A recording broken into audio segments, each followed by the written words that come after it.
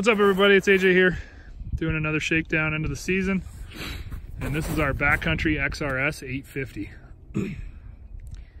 Didn't get as many miles on this sled as we did for our 600 or some of the other Ski-Doos, but we did get a few on it. It's got just under 600 kilometers, so not a ton, but we didn't have the snow until a lot later in the season. And then later in the season, we were out, you know, riding in the mountains and filming stuff for next year. So didn't get a ton of miles on it, but the 600K that we did put on, this sled worked really good. Motor's great, 850, can't really complain about it. Nobody's going to listen to you if you do, because it works good. Belt reliability was good for the 600 kilometers that we put on it. Obviously it should be for that much. It's an XRS, so it's got the kick-arse shocks on it. I love those. If you guys watch my 600 XRS MXZ shakedown, you'll see that I talk about the RAS3 on the front end of that sled. Same thing on this. When you put these KYBs, I think these are the C36s, right? When you put these ones on, they work good, and the front end of the sled works the way it should. When you put on a lower grade shock, the monotube, non-adjustable, just the aluminum rebuildables, I find that the front end of the sled can start to do a little bit of wandering when you get really pushing it through the bumps. But all in all, the XRS packages work great up front with the RAS3. Again, motor, no reliability issues, didn't have to go back to the dealership for anything. Had no issues. Carbides stock, no problems with those. No chipping or issues with the skis. You know, sometimes you can hit stuff and it peels the ski back.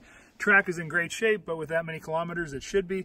The rails, something that we have had issues in the past with on certain sleds.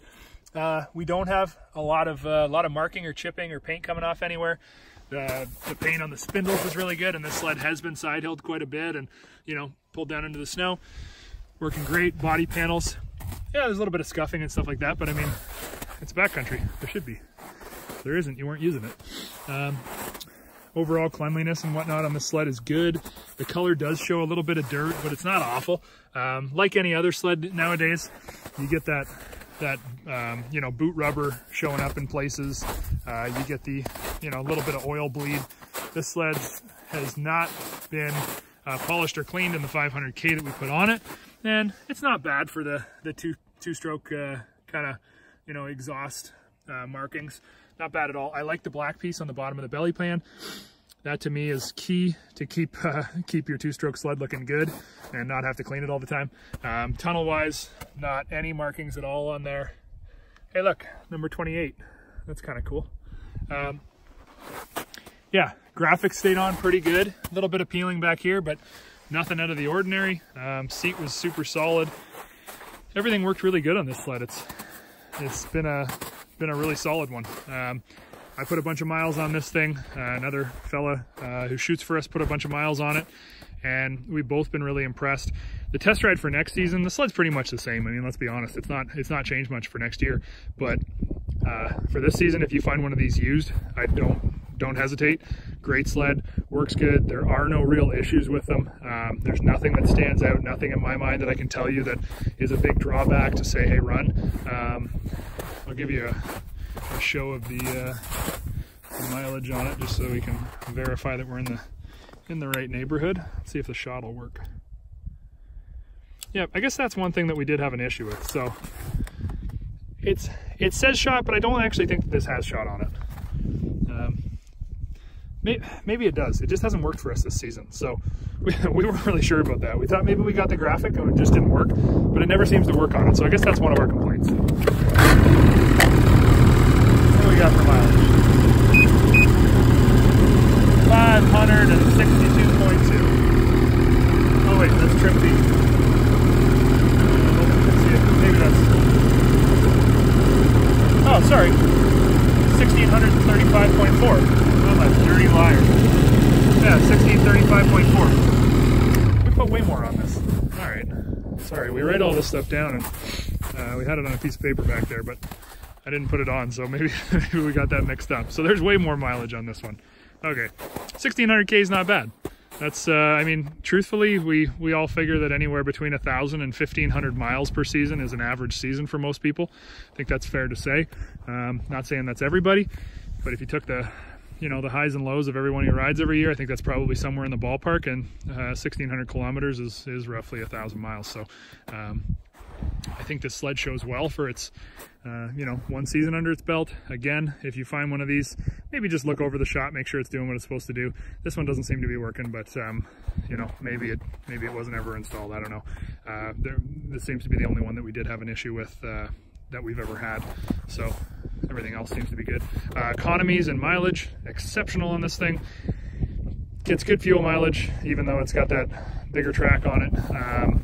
It gets great oil efficiency. It's a Ski-Doo, it's an E-Tech. It just pretty much sips that stuff. You know, you wonder sometimes if it's even using any at all.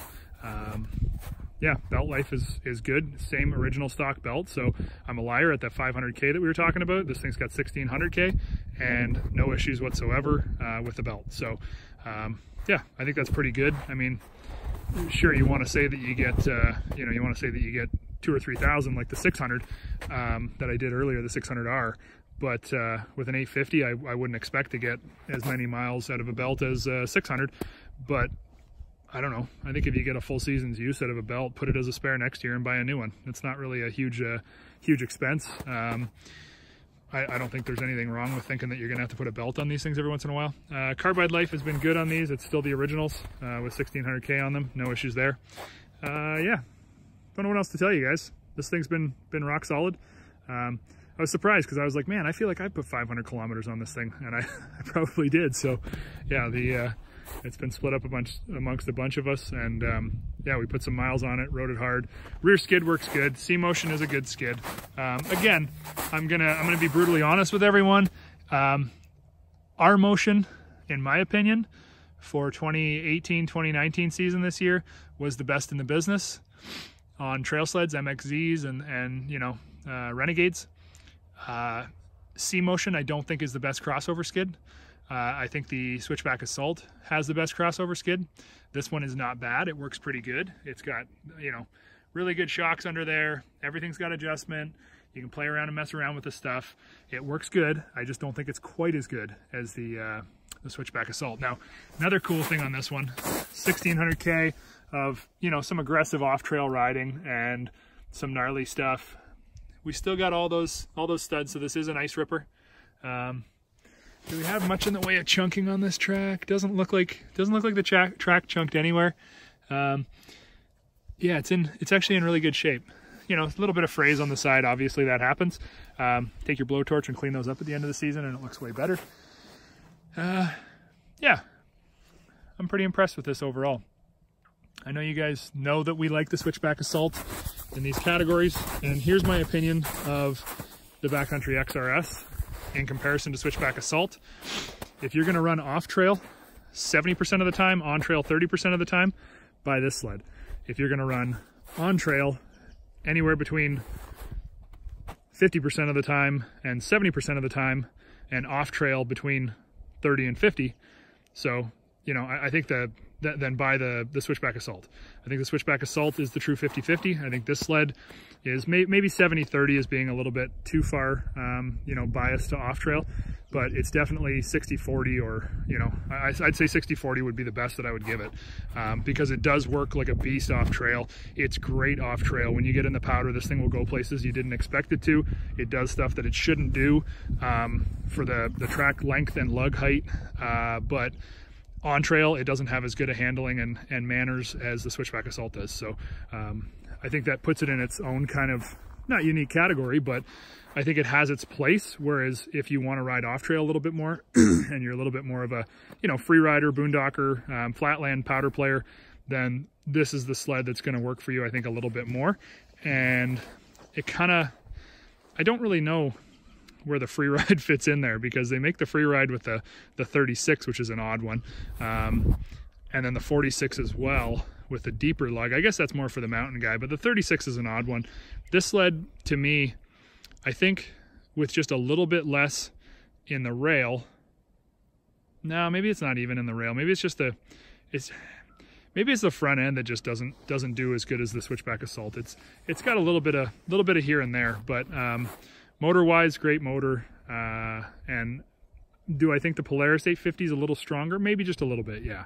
but nothing that I would get too uptight about or too worried about. And like I said, if you're riding off trail a little bit more than you are on trail, this is the sled for you. This thing is an absolute beast off trail. You will be just tickled silly with it. And I would definitely not hesitate to buy one used. Definitely no issue with that, or snow check one or spring check one for next year, which we're probably past that now, but you know, there'll be some dealers with some of them in stock next season. So yeah, there's nothing that I have to say that's too terribly negative about this sled. I like it. It does what it's supposed to do. It's a good sled. It looks good. It looks great on snow. The black and red is pretty mint. I guess the lava red and white on the new Summit X and the or Summit Expert, sorry, and some of the other sleds next season. Actually, the Backcountry X-RS has the red and white next season. It might be just the slightest bit better looking, but it's probably going to get dirtier quicker. So I don't think this thing looks too outdated at all after a full season. It's definitely a good looking snowmobile, and it's a solid buy if you're looking to pick one up used. Hope you guys enjoyed, and thanks for tuning in and watching our stuff. We'll see you next season. If you enjoyed the video that you just saw, like it and then subscribe to our page for more great content from SnowTracks TV.